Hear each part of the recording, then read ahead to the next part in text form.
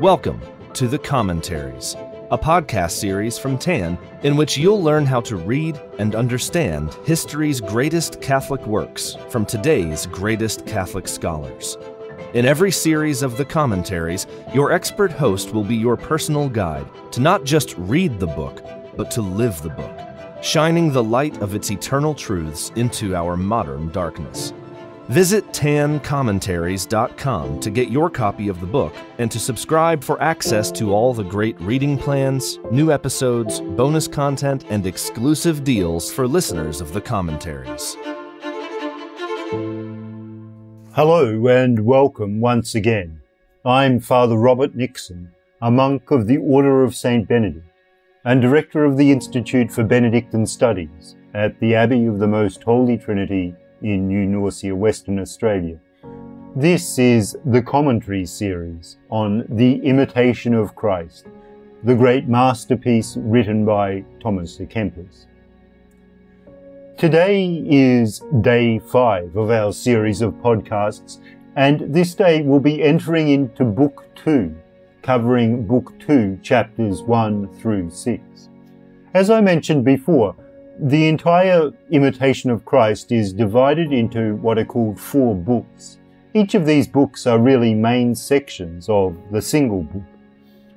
So in the second book, or the second main section, which is entitled Admonitions Concerning Interior Things, we hear Thomas à Kempis giving us very wise advice concerning the cultivation of this inner life, this inward-looking life. And this was an important theme in spirituality in the late Middle Ages and has continued to be important, I think, until the present time. Chapter 1 of this second book of the Imitation of Christ is entitled Of Interior Conversion. And it begins with a quote from the Gospel according to Luke. "The kingdom of God is within you, saith the Lord. Convert yourself with your whole heart to the Lord, and quit this miserable world, and thy soul shall find rest.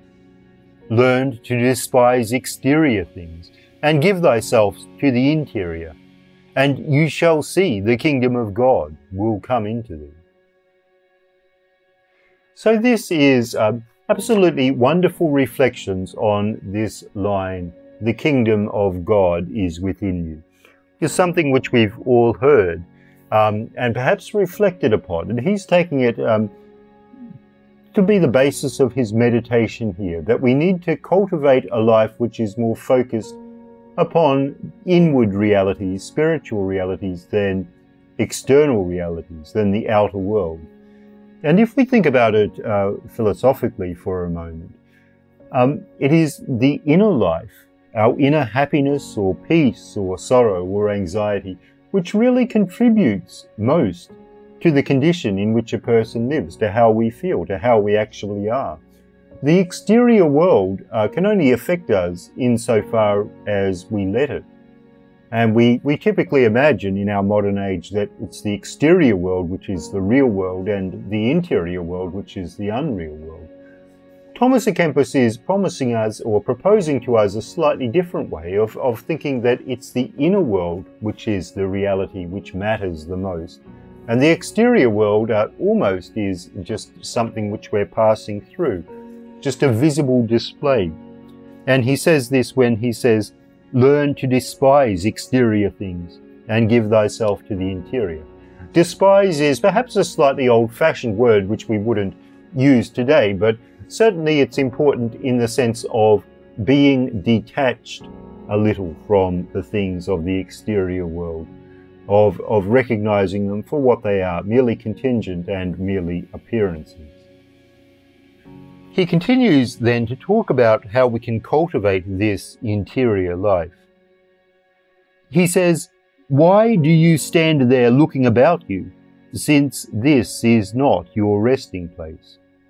Your dwelling must be in heaven, and all things of the earth are only to be looked upon as passing by. All things will pass away, and you along with them. See that you cleave not to them, lest you be ensnared and be lost. Let thy thoughts be with the Most High, and thy prayer directed towards Christ without intermission. I think this is wonderful advice, to cling to the things of heaven, because that's where our true home, our true destiny is. He then goes on, if you know not how to meditate on high and heavenly things, rest on the passion of Christ, and willingly dwell in his sacred wounds. Very wise advice here, because there are times when it's difficult to contemplate these glorious heavenly realities. And he says, if you can't do that, think instead just about the sufferings of Christ, which will lead us there. The next chapter, chapter 2, is upon humble submission, and humility is a recurring theme in the writings of Thomas à Kempis.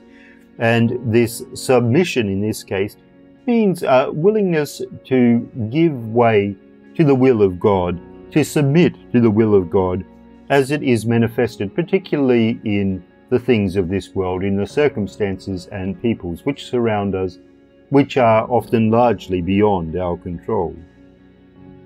He advises us, make no great account of who is for thee or who is against thee, but let it be thy business and thy care that God may be with thee in everything that thou dost.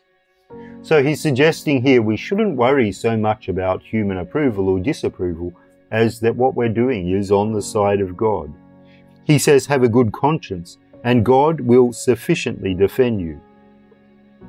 For he whom God will help, no man's malice can hurt. So if we surrender ourselves to God, if we ensure that we've got a clean conscience in relation to God, then we can stand up to anything in this world. Nothing in this world can really hurt us. He continues, when a man humbles himself for his defects, he then easily appeases others, and quickly satisfies those that are angry with him. This is a very prudent piece of advice. If we're quick to recognize our own defects, if someone points out to us a fault that we've made, a mistake or a shortcoming, honestly admit it if it's true, and this is the quickest way to achieve peace and reconciliation. Sometimes we've got this instinctive tendency to want to defend ourselves, when it really would be much better, both for ourselves and for the sake of peace generally, to step back a little. In the third chapter, he talks about the characteristics of a good, peaceable man. Now, I should say, when he uses the term man in this context, it applies equally to women, of course. And he advises us, keep yourself first in peace, and then you will be able to bring others to peace. A peaceable man does more good than one that is very learned. A good, peaceable man turns all things to good. And this, I think, is very true. If we can keep ourselves in a state of peacefulness, if we can cultivate this precious inner peace, then it becomes contagious. It transfers itself to the people and circumstances that surround us. And we've probably all known people like that who seem to be oceans of peace, and not only a peace which is self-contained, but which spreads to those who surround them. He continues, he considers what others are obliged to do, and often neglects that to which he himself is obliged. This is talking about people who take the other approach, who view others more critically than they view themselves, who turn their attentions to others, to the outward world, and turn it away from themselves. And this, of course, is contrary to true peace. For the true peace, the only peace which is sustainable, has to have an inner source. It can't be dependent upon anything in this outward world. And he concludes with, he who knows how to suffer will enjoy much peace. Such a one is a conqueror of himself and Lord of the world, a friend of Christ and an heir to heaven. This is very important. He who knows how to suffer. In other words, having the ability to accept suffering, adversity and trouble with a certain calmness, with a peace of mind. And this can only come through the presence of this interior peace. In chapter 4, he continues with a discussion of a pure mind and a simple intention. And this quality of simplicity and purity is so very important. We can often find our lives and our minds and souls made complicated by the multitude of things we need to deal with, by the complex web of relationships in which we find ourselves. But he is telling us to try to keep ourselves simple and to keep life simple. And I think most people recognize that this is very, very useful advice. He says, with 2 wings, a man is lifted up above earthly things. That is, with simplicity and purity. Simplicity must be in the intention, purity in the affection. Simplicity aims at God. Purity takes hold of him and tastes him. If you intend and seek nothing but the will of God and the profit of thy neighbour, you shall enjoy eternal liberty. If your heart was right, then every creature would be to thee a mirror of life and a book of holy doctrine. There is no creature so little and contemptible as not to manifest the glory of God. These are wonderful words about the effects of purity and simplicity. In purity and simplicity, we in fact are imitating the theological qualities of God himself, who is absolutely pure and simple. And by cultivating these, we become able to see the will of God in all things, to seek for nothing other than the fulfillment of God's will and the benefit of our neighbour. Makes life very simple, and from this, he says, proceeds eternal liberty. And if we think about the things which constrain us, they're not really earthly things, but rather it's our attachment to earthly things, our relationship with them, our entanglement in them, which restrains our liberty. And liberty, like this simplicity and purity, is also one of the theological qualities of God. And of course, Jesus himself was God. So in imitating this simplicity, purity, and liberty, we're imitating not only God in an abstract sense, but also imitating Christ himself, which of course is the whole theme of the book. And we're told that purity of heart consists in detachment from everything that can defile it. And that's a lot of things. In chapter 5, we're talking about on the consideration of oneself. In other words, what view do we take of ourselves? What opinion do we have of ourselves?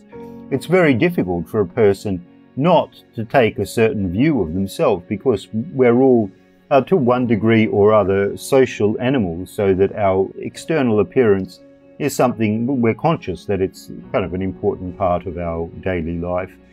And we take this view of ourselves in the same way. We look, who are we?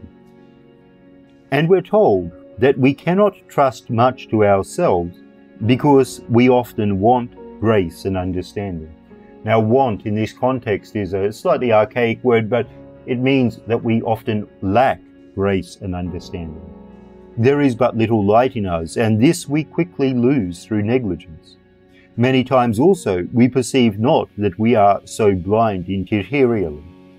We often do ill and do worse in excusing it. We are sometimes moved with passion, and we mistake it for zeal. We blame little things in others and pass over great things in ourselves. How true all of this is, because when we look at ourselves, each one of us is a kind of biased judge, so to speak. We can hardly avoid that. And for this reason, we spot the faults in others, but overlook our own faults. And as he's saying, we might mistake something like a kind of passion for zeal. We mistake anger maybe for a desire for justice. We mistake maybe a desire for revenge for a desire for justice. So urging us to be self-critical, to be honest, to know ourselves. And this is the key, I think, to true amendment of life. And in chapter 6, he deals with the joy of a good conscience. And a good conscience is a wonderful thing to have, as I'm sure all our listeners can attest. He begins with, "The glory of a good man is the testimony of a good conscience. Keep a good conscience, and thou shalt always have joy." A good conscience can bear very much, and is very joyful in the midst of adversity. But a bad conscience is always fearful and uneasy. There's such great truth in these words. If we're in a condition in which we have our own conscience in order, which we know that despite our many faults and fragilities, we're basically at rights before God, this places us in a position to face absolutely anything in this life, anything in this world, to face death itself and God himself with full confidence. And if we come from that position, then we suddenly find ourselves imbued with joy and strength in peace. On the other hand, as he says, an uneasy conscience gives rise to all kinds of difficulties. So I think this is a very good place to finish today, and hopefully we all have good consciences rather than uneasy consciences, and if not, of course we can always pray for the infinite mercy of God and take whatever steps we need to take to amend our own lives. So this brings us to the end of day 5 in our study of the Imitation of Christ. Thank you so much for listening and for joining with me on this very exciting journey into the spiritual life, guided by the great master Thomas à Kempis.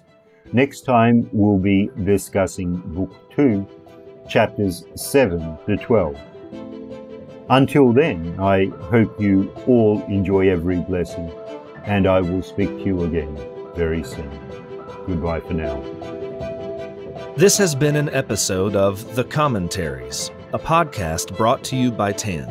To follow the show, study more of the greatest Catholic classics, and to support the commentaries and other great free content from TAN, visit tancommentaries.com to subscribe and use coupon code COM25 to get 25% off your next order, including the Imitation of Christ and countless more spiritual works to deepen your interior life and guide you to heaven.